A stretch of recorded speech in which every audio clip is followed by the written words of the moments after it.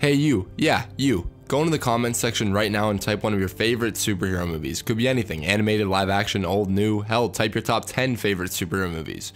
Pause the video right now and do it. I'll give you like 3 seconds. 2, 3.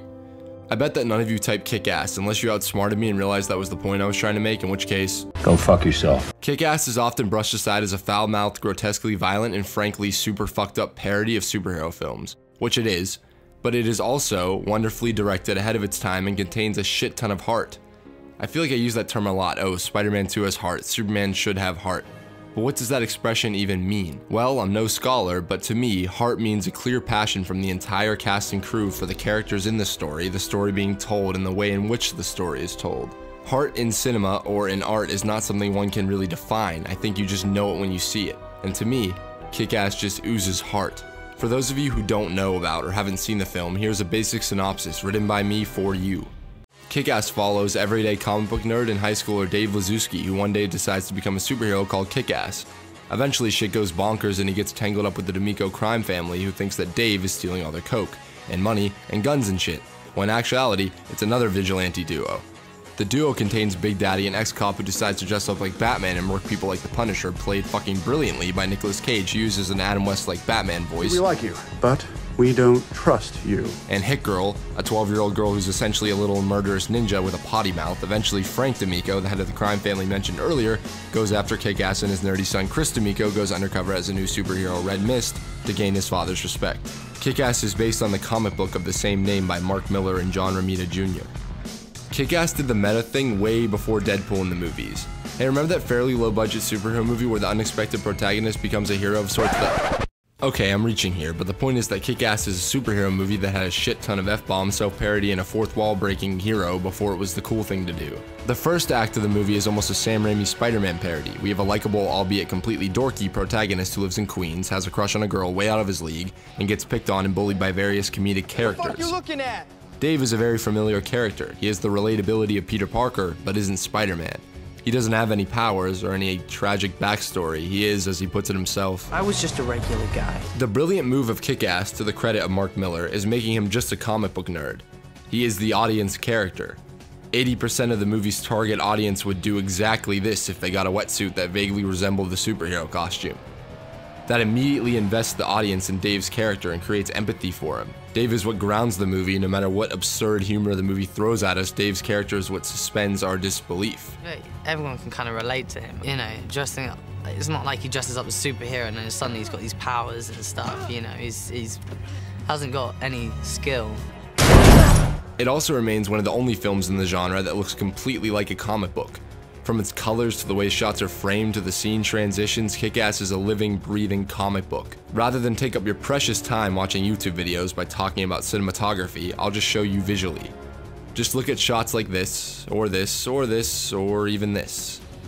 All of Matthew Vaughn's comic book-based films are shot like comic books. That's why when anyone asks me who should direct X superhero movie, I immediately think of Vaughn. Vaughn is also a master of balancing tone. The movie is always funny and ridiculous, but it's also brutally sad, sometimes romantic, and other times inspiring.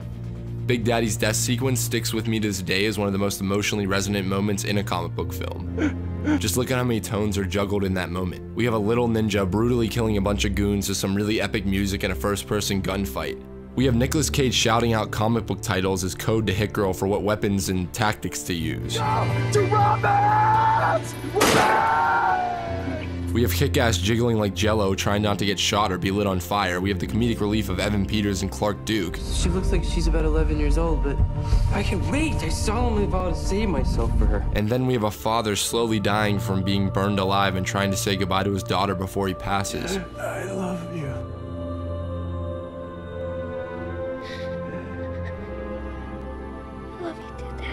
And the magic of Kick-Ass is that it all works, and it could easily not. Just look at Kick-Ass 2. Henceforth, I'll be known as the motherfucker. This is all a testament to Vaughn as a filmmaker and creative force. Without solid direction throughout the entire film and his focus on getting the audience investment in the characters, this scene could have been hilariously awful. There's a turning point in every movie where you can tell if you're invested in the story, the characters, and the overall film. Of course, that moment is completely subjective and will definitely vary from viewer to viewer, but for me, every film has that moment that completely hinges on the audience investment. In Spider-Man, it's this. In Batman, it's this. In Superman, it's this. If we weren't invested in those films, none of that would mean shit. Those moments would be laughably bad and empty, kinda like this. Kill Martha! So why does any of this matter? I'm not really unveiling a new truth about something or having a hot take on something or really doing anything that's new or different. What? It matters because good films need to be noticed and appreciated. Sure, being angry or mad about something or having a hot take gets a film YouTuber like myself more views, but why don't we just take a second and appreciate quality cinema? Kick-Ass is never ranked in anyone's list of best superhero movies, but it should be. It is a visual love letter to comic books, a perfect parody of them, and a heartfelt story about a bunch of fucked up individuals who hope to do the right thing. In 2018, a new superhero movie is announced or released every single month. I'm not going to get into whether or not I believe in the oversaturation of comic book movies or the benefits of releasing fewer, or any of that really, but I am going to leave you with this. If you are sick of world-ending stories or overly serious stories about men in tights, watch or rewatch Kick-Ass. It's a remarkably well-made film that will remind you why you love the genre in the first place. It's 6 a.m. on a Sunday.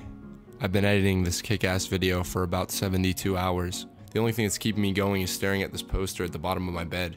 Did they cast Aaron Taylor Johnson because his eyes resemble Tobey Maguire's? Why does Nicolas Cage not get the respect he deserves for this movie? Should I plug the Patreon page or my Twitter? I need support to keep making these videos, so if anyone's listening, patreon.com/HiTopFilms. Next week we're gonna have an Ant-Man and the Wasp review up. Should I start reviewing movies? Probably not, but I'm going to, because I feel like it. That doesn't mean the video essays will stop, don't worry, but what that does mean is there'll be more content, so more of me. But what am I? Who am I? I'm just gonna go back to staring at this poster. Goodbye.